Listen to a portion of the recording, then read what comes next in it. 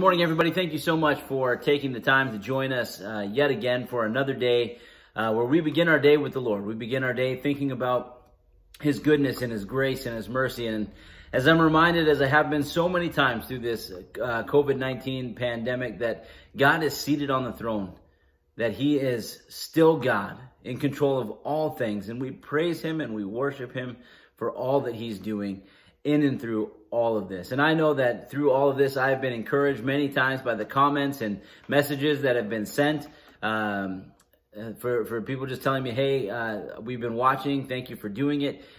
We are blessed to be a part of what God is doing in your life during these times, especially when we can't be together in person. And so, again, just a thank you from the bottom of my heart for taking the time to join us. It does mean a lot, and it is an encouragement to me.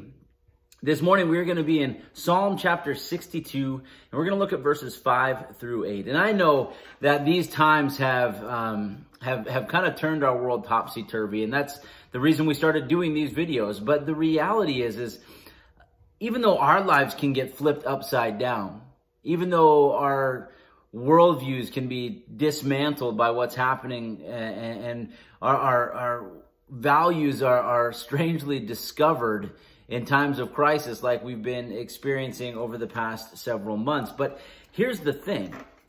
As I stated at the beginning of this, God hasn't changed. God has not changed one bit, even though our entire world has. He is still the same yesterday, today, and forever. And the psalmist in Psalm chapter 62, verses 5 through 8, I get that feeling, I get that sense when I read this, is that God has not changed. He is the rock. He is the sure thing on which we hope and we trust daily. And I think we need that reminder. I think we need to remind ourselves constantly that God doesn't change. So when our world falls apart, He's still there. When our situations and circumstances change, He's still seated on the throne. He is still there for us to go to whenever we find help, need to find help in time of need.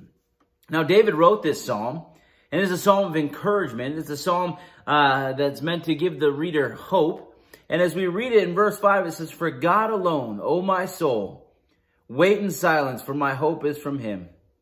He only is my rock and my salvation, my fortress, I shall not be shaken.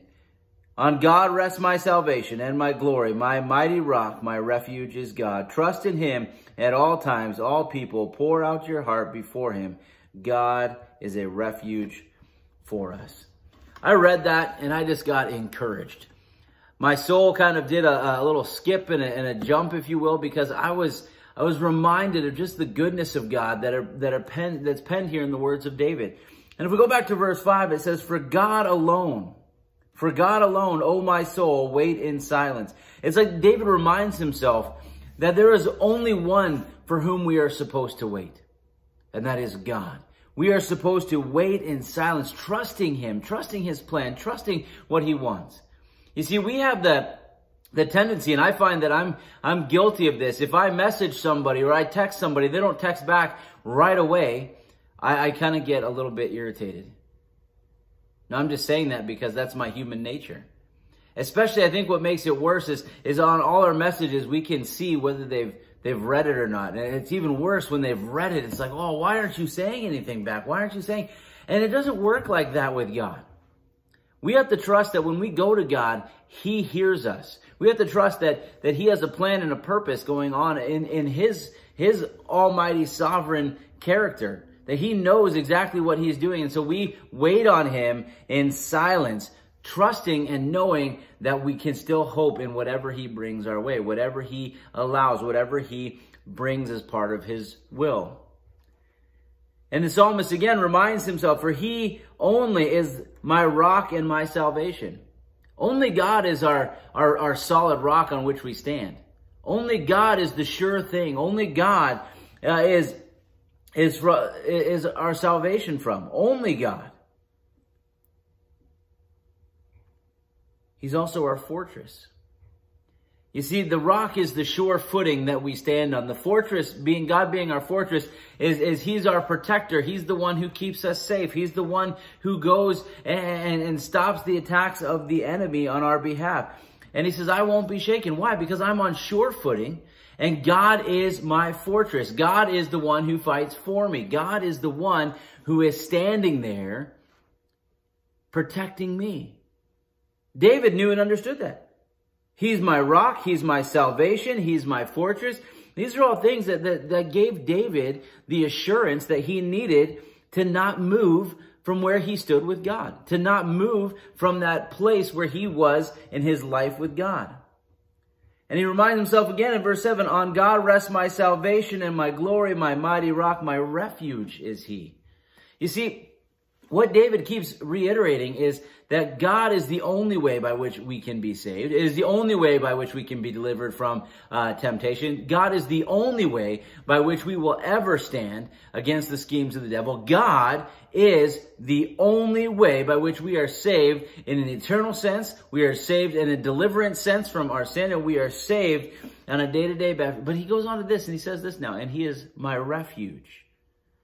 Now, he's the rock. He's our salvation. He's the fortress. We will not be shaken, but he's our refuge. That place where we go to take comfort. That place that we go where we find rest.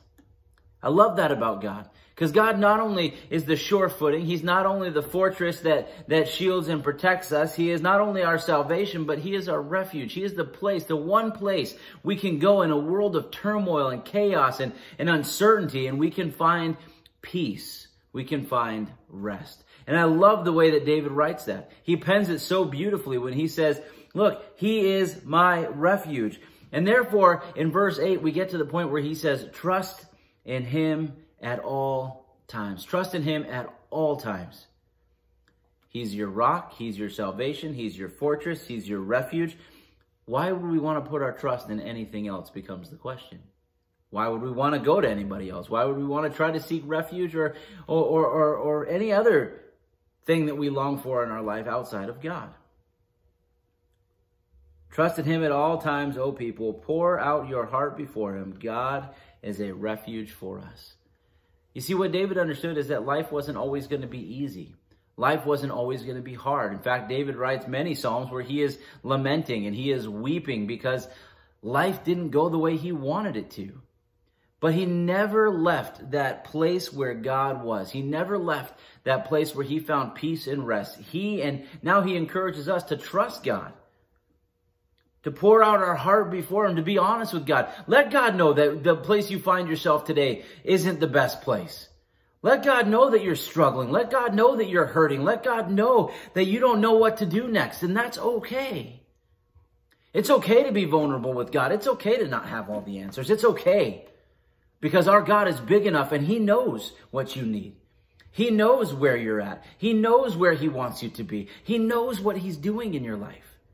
And so we trust him and we pour out our heart to him. And we can be honest with God. Because in that place, in that safe place where we can go and be honest and pour out our hearts before God, there we find God working the most in our lives. When we put down our walls, when we let down our defenses, and we just go to God and say, here I am, and I need you. I found those words very encouraging as I read them, and I hope you do as well as you listen to them and read along in your Bibles this morning. I do want to encourage you guys to pray, as we always do. Yesterday, it got kind of cut off at the end there, but we were praying for our essential workers, those who have put themselves on the front lines and in the most susceptible way to COVID-19.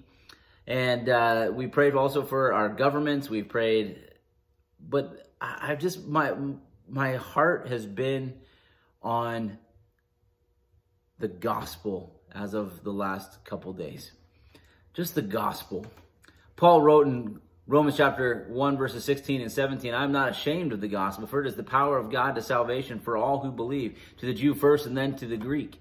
You see, what Paul realizes is there is no shame in the gospel of Jesus Christ.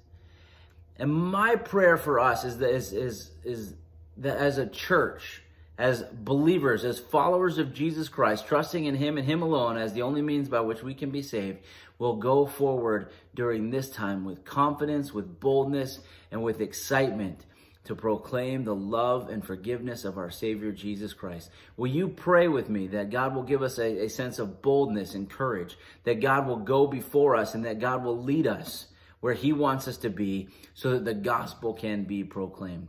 And I know that there's a lot of people in churches today that are worried, that are skeptical of our governments and their influence over the church. And I just want to say this.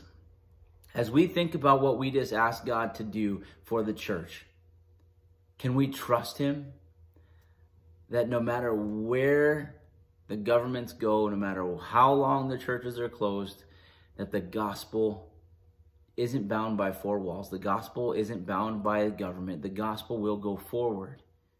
And will you pray with me that we would be bold as Christians, bold as those holding the truth, to proclaim it to those who need it.